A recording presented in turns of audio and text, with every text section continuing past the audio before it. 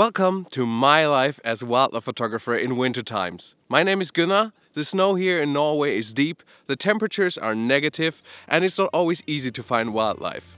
But today we're gonna look at my local projects, we're gonna see what happens to muskoxen after some days with blizzards, and we're gonna find out which eagle has the upper hand here in Northern Europe.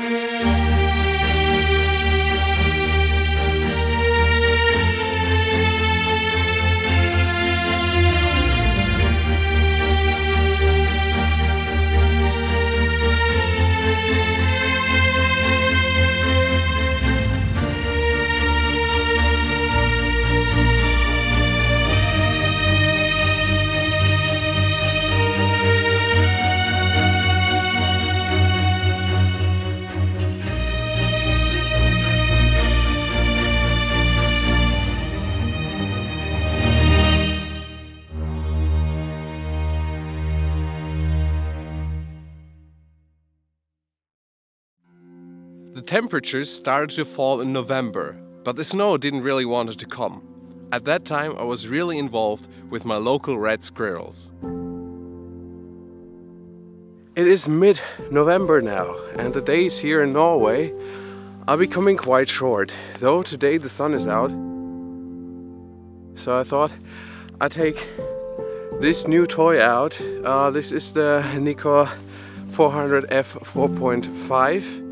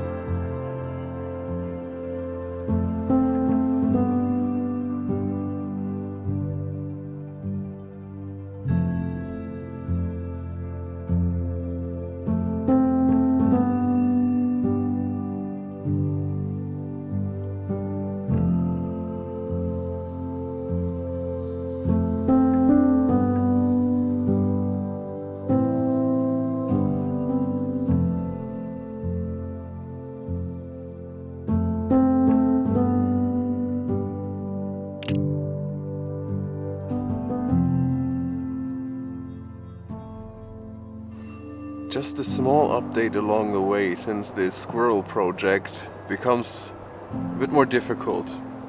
Because first of all, last week we had the first snowfall. We have December now. Suddenly in 2 days or 1.5 days, we had 70 to 80 centimeters of snow just coming down. I'm glad that the height survived. I could see tracks after the animals, but they never showed when I was around at that time of the year.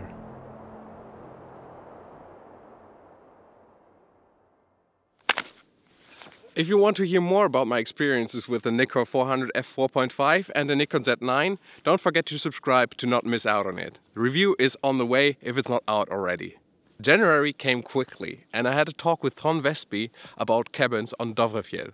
He invited me to join them for their trip, and that video you can find up there. I went scouting the day I arrived. The others came at night.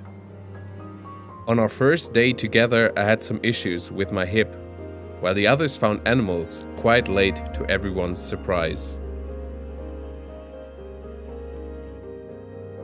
The other 2 days were spent on a mountaintop observing 3 adult muskox bulls and a calf. 1 day later, the calf was found dead, which made us the last people to observe it alive. I know that this is a part of nature, and I'm privileged to have witnessed it. Still, every time I think or talk about that little calf, I can't feel but a bit sad. Just to imagine that it was out there that last night while the wind was picking up more and more, not even a year old, without its mother to care for it. Only the rough company of the males seemed very heartbreaking.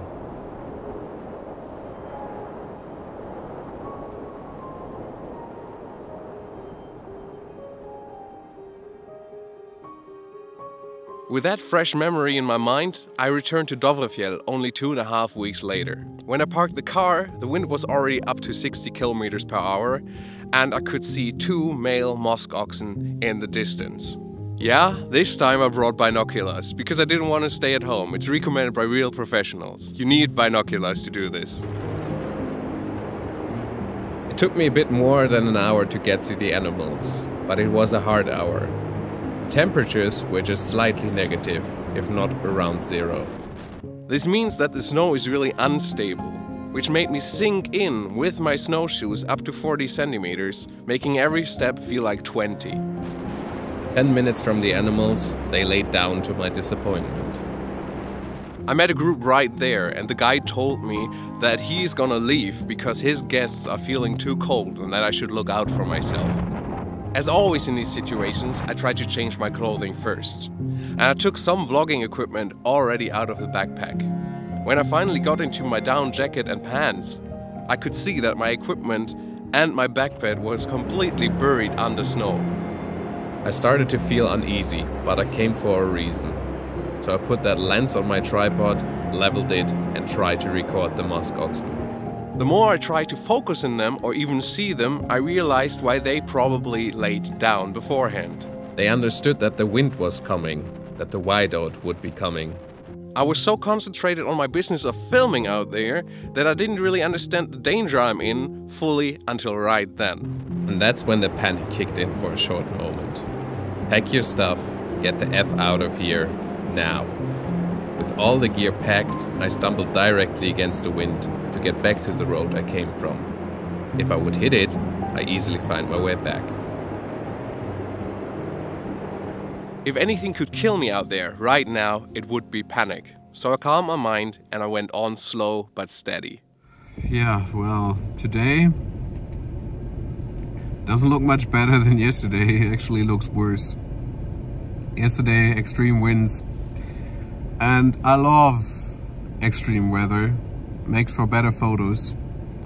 And I experienced quite a bit of extreme weather when I stayed on Svalbard and studied on Svalbard. But I think I never had to face it alone. And when I'm out there and I'm suddenly in complete white 80 kilometers of wind. Never forget, the mountains can be dangerous. It is always okay to turn around. I'm planning on guiding some muskox tours this coming summer and fall, but the winter time has to wait a little bit longer. In the future, you will be able to vote on these videos and tell me which segment you like the most in the comments. Then I can make a standalone video in more detail. And just to test that, let me know down below which segment you like the most when you've seen all of this video. During the night to day 3, the highway got closed. But when I woke up, the storm was gone. And I could finally go out there and find my subjects.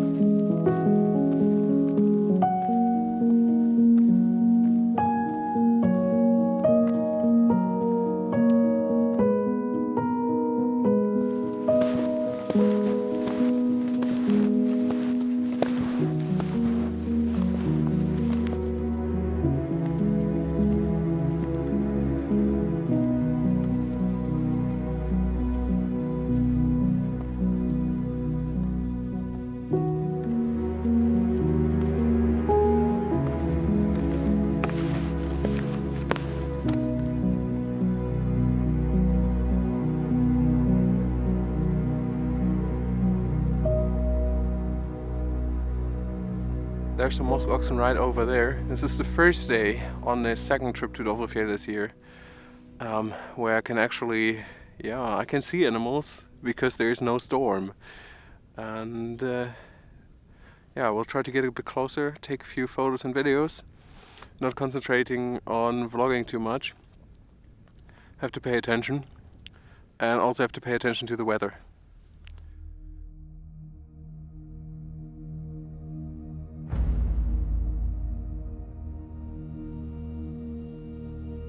Found a group over here with 6 animals. It's more like 2 groups together, 4 males and another 2 males. And one of them is really old. I don't think that he has too much to say anymore, but he looks really impressive. Okay, one of the other group is just going over there.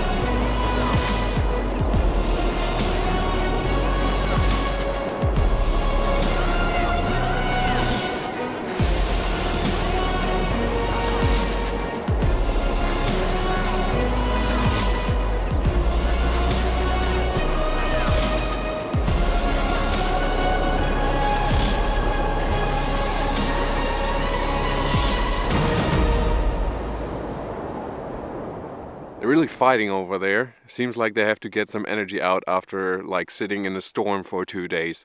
It's insane.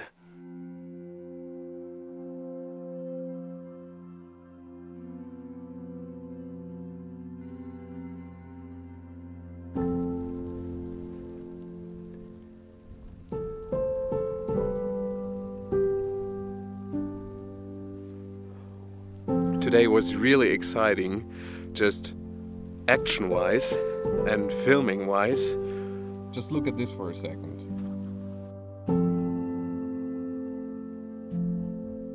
Photography-wise, I didn't get so much because I couldn't get really so close to the animals, but filming-wise, I'm so happy that I got out finally after 2 days of storm.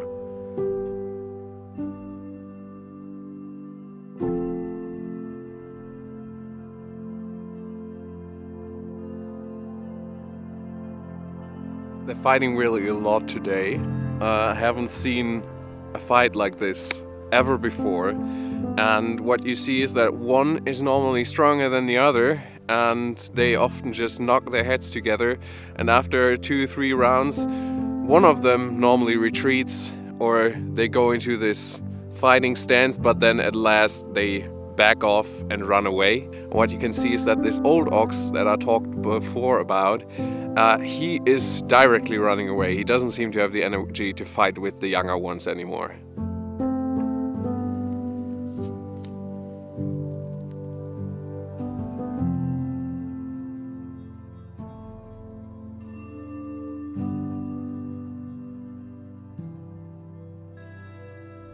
Now today it also looks quite close to white out. We started kind of clear and now it's like closing in. but today no storm, so I'm not really scared. I will find my way back.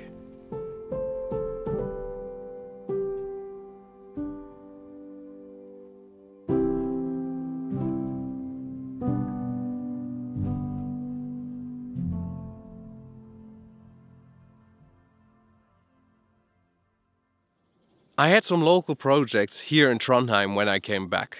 One day I found the dead body of a bird of prey on the road, hit by a car. I figured that it's better to take the carcass and bring it into the local forest so that not other birds that feed on it get hit by a car as well. So I grabbed the roadkill, I grabbed the wildlife camera and I went to work.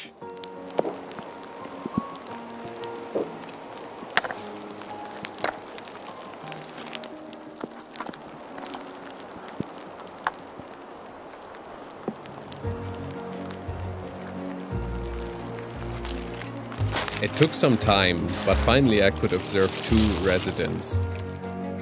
To my surprise, none of them were birds.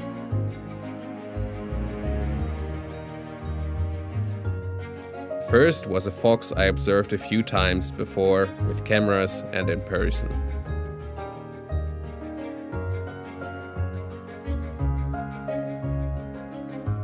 The second visitor was this small stoat in winter coat.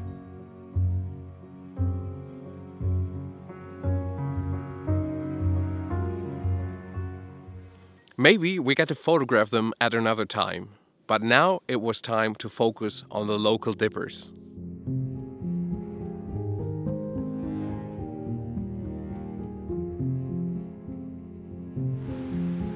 Seen it. It's hard to find a location really close, flat to the water surface, and I'm a bit annoyed that there's snow everywhere in my clothing. But I salute to my motivation to try this anyhow. The white-throated dipper is Norway's national bird, which is why you can nearly find it close to every local creek during the whole year. A good subject for everyone.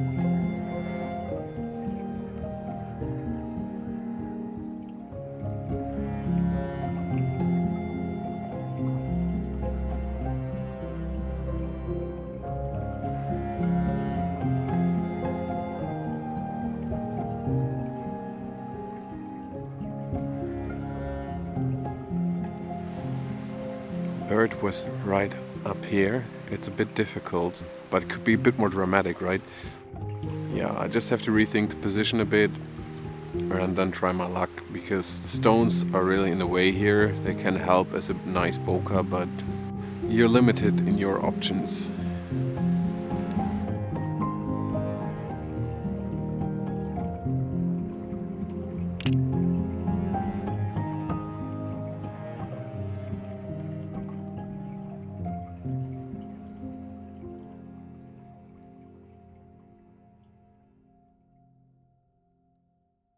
Now February had still something in store for me, something new, some animals that I've never photographed before. Eagles from a hide in Flatanger together with my biophoto group here in Trondheim. I did the 3-hour trip with my friend Edvard. He's also organizing a lot of these trips, and we stopped at a local hotspot for eider ducks on our way. Just got the opportunity to photograph eider ducks for the first time, really close up.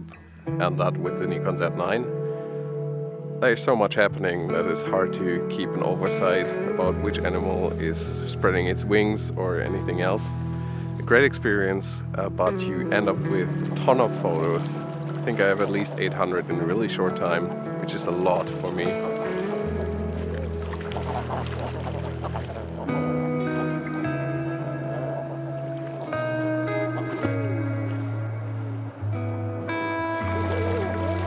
The eider ducks, it's about being at the right place, of course, but also at the right time, and that's when it's high tide, so the animals come in with the tides.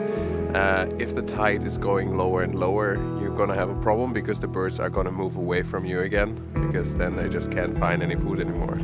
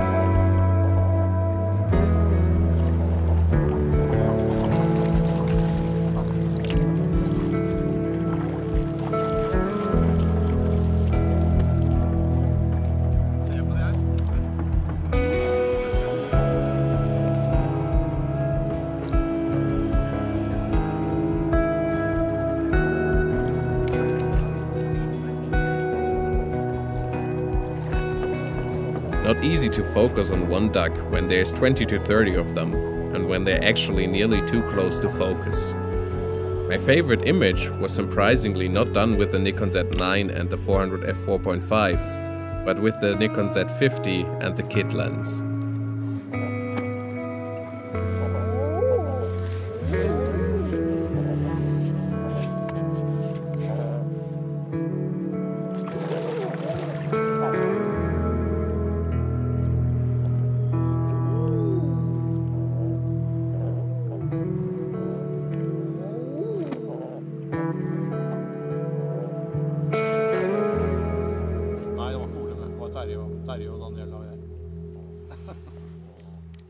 Da blåste det så jævlig at på ferga utover så gikk alle bilalarmene av på ferga.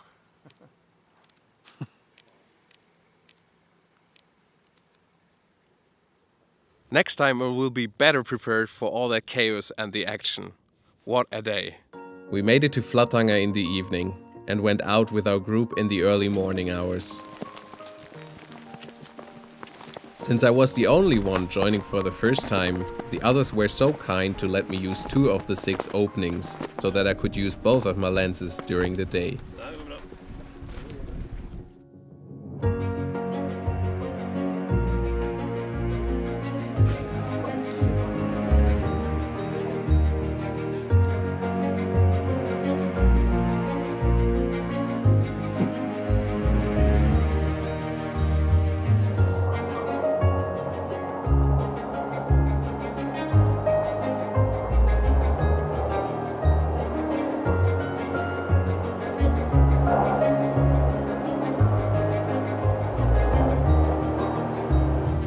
It did not take long and 3 golden eagles were sitting in front of the hide.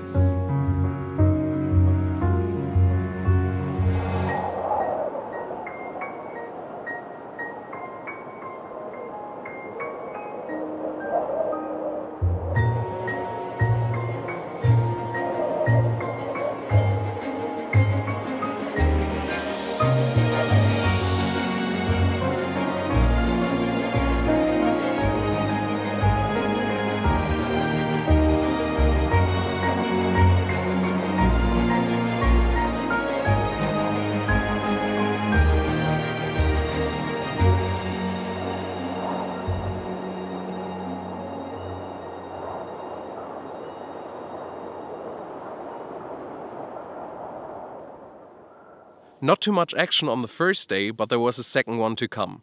And the first day always gives you a good impression how the animals behave, so that you just better on the second one.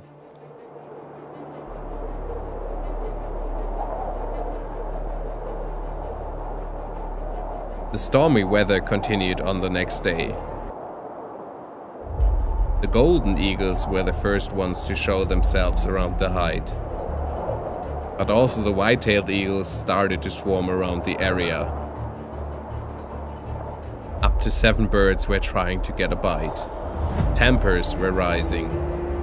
But nobody really wanted to mess too much with the golden eagles.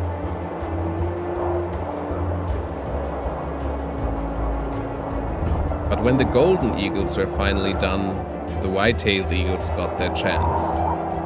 And they were up for a fight.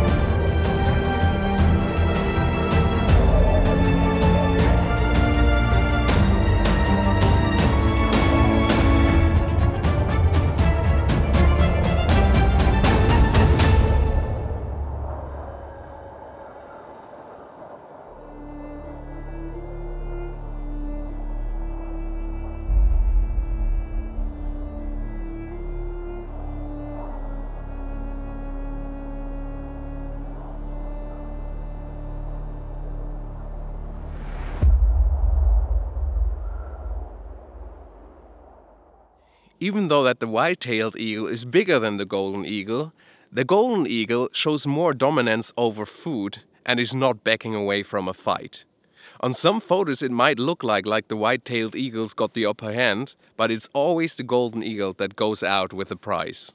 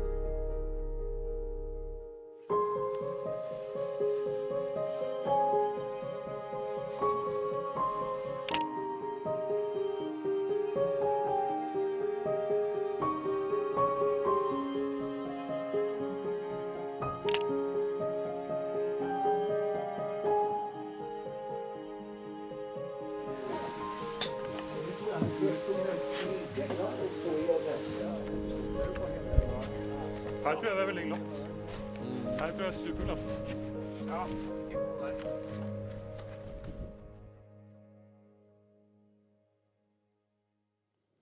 That's it for this winter so far. I hope the next one gets more stable, colder, for more tent adventures. Don't forget to comment which was your favorite and if you like the new format. Feedback is always welcome. I hope to see you on the next edition about spring. The black grouse is already getting at it.